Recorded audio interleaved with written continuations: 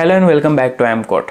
If you're following our full playlist, then you will be having a good grip on Spark. But upcoming few lectures will be truly focused on how we can optimize your Spark application. So without further ado, let's get into it. Okay, so let's get started with optimizing and tuning our Spark applications. It is a very important topic to discuss because anyone can write the code, but making the code more scalable and optimize that application to handle petabytes of data is very important in the big data world. So far we have learned how to write a PySpark code and also integrate it with the external services, where we have seen like integrating Spark with NoSQL databases like MongoDB and Cassandra. But now let's get real and we'll see how we can handle Spark applications at the production level.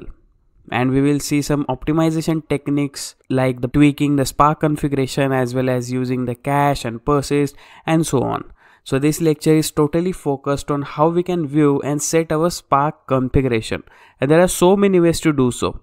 So let's jump into it. So the first aim of optimizing your Spark application is like the viewing and setting up the Spark configurations. So there are basically three ways to do that, and here we have listed down that. The first one is we have to set the configuration files.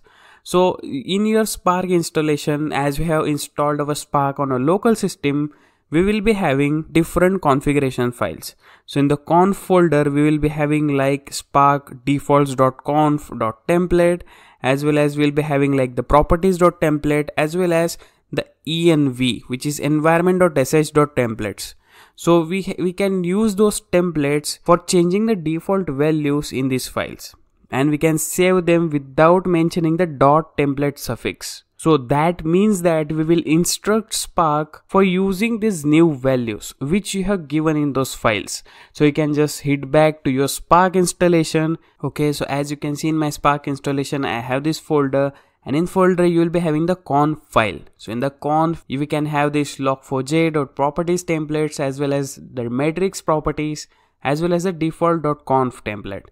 So all these files are like the template, and we can just go into them and check our Spark configuration and tweak them to your own application.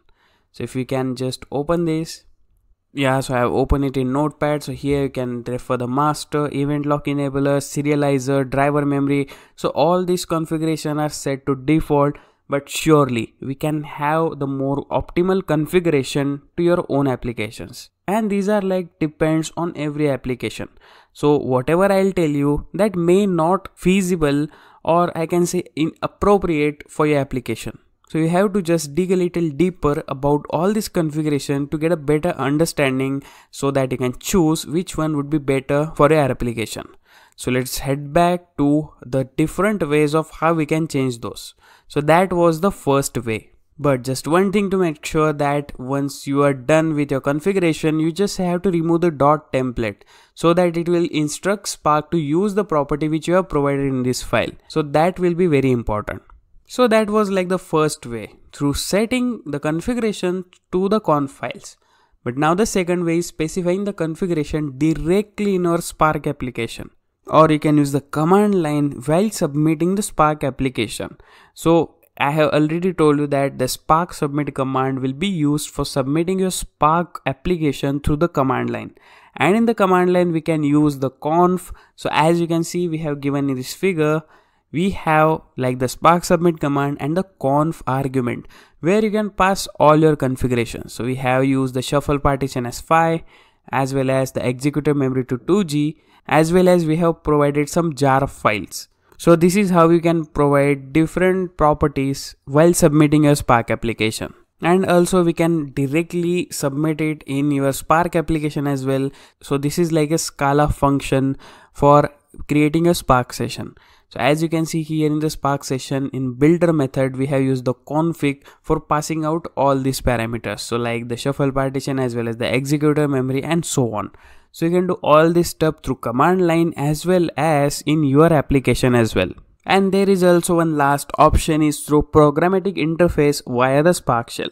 So you can also pass it through the Spark shell. It is not the more feasible way, but you can do that. So among all these ways which we have discussed for setting up the properties, there is an order of precedence which determines which values are honored. So that is very important. So you have to have a clear understanding of it. So any values or the flags which are defined in the configuration files will be read first, followed by those on the command line with a Spark submit. So this means that whatever we have used in the config file will be read first, and whatever else you have provided in the Spark submit, that will be read after that. And finally, those set with the Spark session in the Spark application. So that will be your last precedence order. So all these properties will be merged, and with any duplicate properties reset in the Spark application will take the precedence. So likewise, values supplied on the command line will supersede the setting in the configuration file. So tweaking the right configuration will help the performance, and we are going to see it in the upcoming topic. But the recommendation here is choosing the right configuration for your application.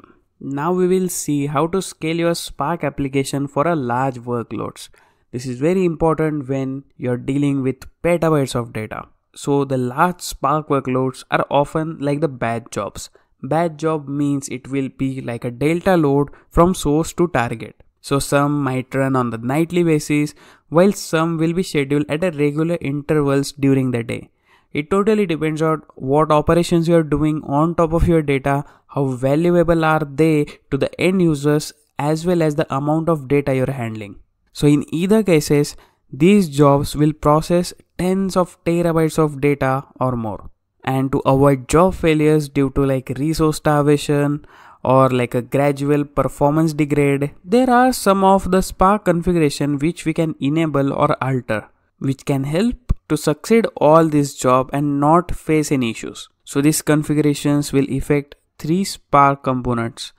The first one will be the Spark driver, then the executor, and the shuffle service running on the executors. So you have to be very careful while altering or changing those configuration. So the Spark's driver's responsibility is to coordinate with the cluster manager for launching the executors in your cluster, and also schedule the Spark task on them. And there are some few configurations we can tweak or enable for optimizing your resource allocation, as well as the parallelizing task, and avoid the bottlenecks for large number of tasks. So some of the optimization ideas and insights have been derived from the big data companies like Facebook, which uses Spark at terabyte scale, and have shared this with the Spark community. So the first thing is static versus the dynamic resource allocation. So when you specify like compute resources as a command line argument in your Spark submit command, which you have just seen earlier, you will cap the limit.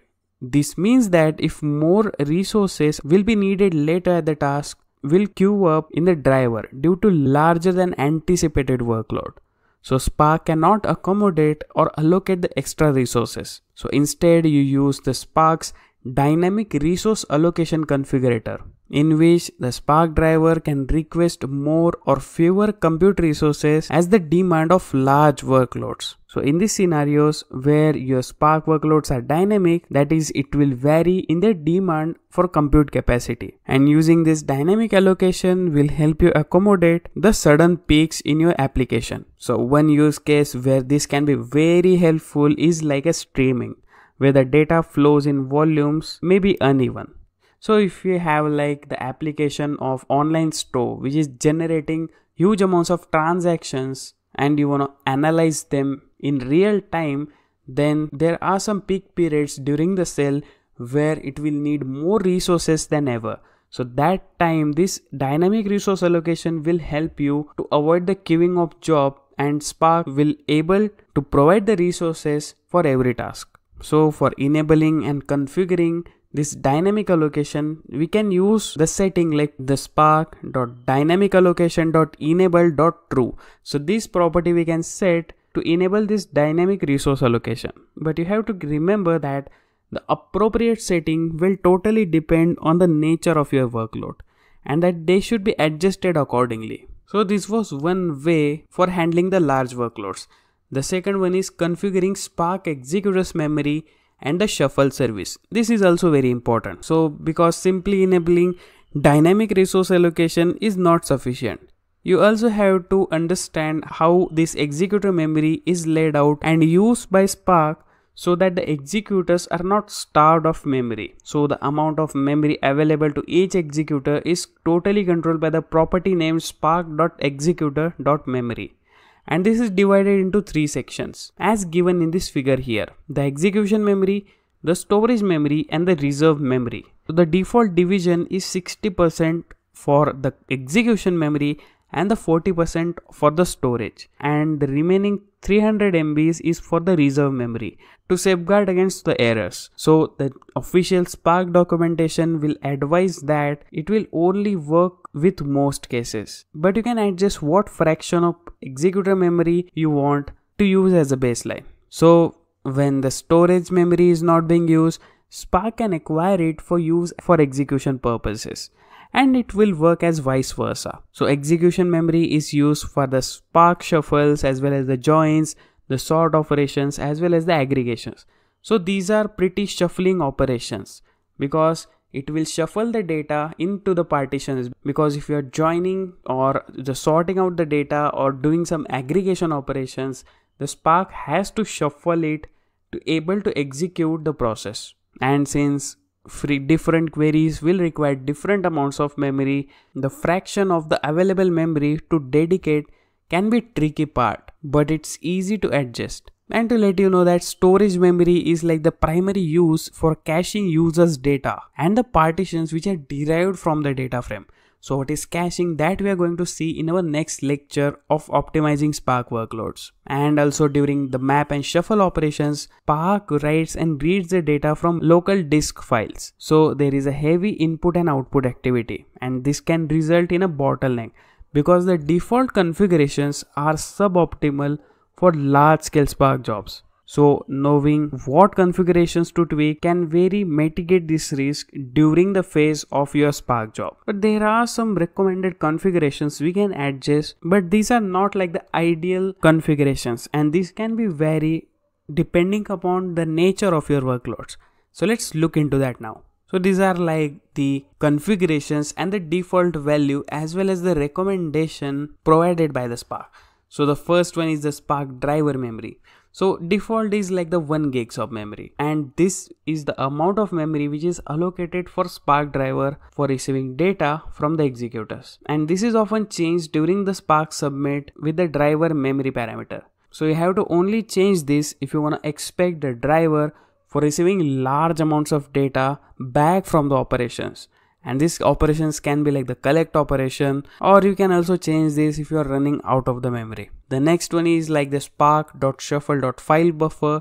So the basic will be 32 KBs, but the recommended is like the 1 MB. This will allow Spark to do more buffering before writing the final map result to the disk. The next one is like the file transfer. So default will be the true, but setting it to false will enforce Spark for using the file buffer before finally writing to the disk, and this will decrease the input and output activity to a certain extent. So that also will set to false. The next one will be the shuffle.unsafe.file.output.buffer.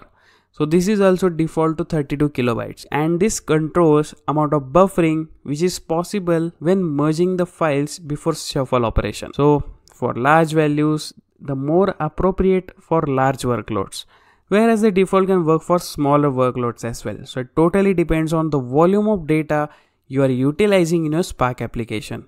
And there are some similar configurations, so I'll be giving you all this in the description below so that you can go through it and optimize your Spark workloads. I'll be also giving you the Git link of these resources so that you can go through it, and it will definitely help you to optimize the Spark application to a greater extent. But if you are not handling like the big data, then don't worry. But in the real world, or if you are working with the production data with gigabytes of petabytes of data coming in daily, then you have to definitely go through it and then choose the right configuration for your application. And there is also one next aspect for tweaking the Spark configuration that we are going to see now. So the final aspect will be maximizing the Spark parallelism. So most of the Spark's efficiency is due to its ability to run multiple tasks parallelly at a scale. So to understand how to maximize the parallelism, that is like the read and the process as much as data in the parallel as possible. So we have to look into how Spark reads the data into memory from the storage and what partition mean to Spark. That is very important topic. I think we have already discussed it a little bit in our introductory lectures, but let's refresh, because why not? It's a very important topic because most of the efficiency will come through the parallelism itself. So let's talk about the partition first. So a partition is nothing but a way for arranging data into a subset, and there are like the readable chunk or a block of contiguous data on the disk. So this subset of data can be read, processed independently and in the parallel as well. So this independence matters because it allows for massive parallelism of the data processing. So Spark is very efficient at processing its task in parallel. And we have also learned how it does in the previous lectures as well. But for the large workloads, a Spark job will have many stages. And within each stages, there will be numerous tasks. And Spark will at best to schedule a thread per task at the core. And each task will process a distinct partition. So to optimizing this resource utilization and maximize the parallelism, the ideal is at least as many partitions as there are cores and the executors. This is very important. So as shown in this figure, if there are more partitions than there are the cores as well as on each executors, then all the cores are kept busy. So as we have seen earlier that Spark's task processes the data as the partitions read from the disk into the memory. So data on the disk is laid out in the chunks and depending upon the store. But by default, this file block on the data storage range in the size from all the way to 64 MB to the 128 MB. For example, like HDFS as well as the S3 buckets, the default size is 128 MB. But a contiguous collection of these blocks constitutes a partition. So the size of partition in Spark is dictated by a property which is called as spark.sql.files.max partition bytes. So the default value for it will be the 128 MB. But you can decrease the size, but that may result in what's known as a small file problem. This is a well-known problem in the big data community. So this means that many small partition files which will introduce like an inordinate amount of disk input output and the performance degradation because of the file system operation like the closing, opening and the listing directories, which on the distributed file system can be very slow. So partitions are also created when you explicitly use the certain methods on top of the data frame. So for example, while creating a large data frame or reading a large file from the disk, you can explicitly instruct Spark for creating certain number of partitions. This is very important to optimize your Spark application. But there are some techniques like caching and persisting of your data frame that may help optimize Spark further, and Spark will run your application more efficiently than ever. So that we are going to see in the next lecture. I hope you like this lecture, so please subscribe to our channel and also ring the notification bell to get the latest updates. And don't forget to follow us on our social media, which I have linked in the description below. Thanks for watching.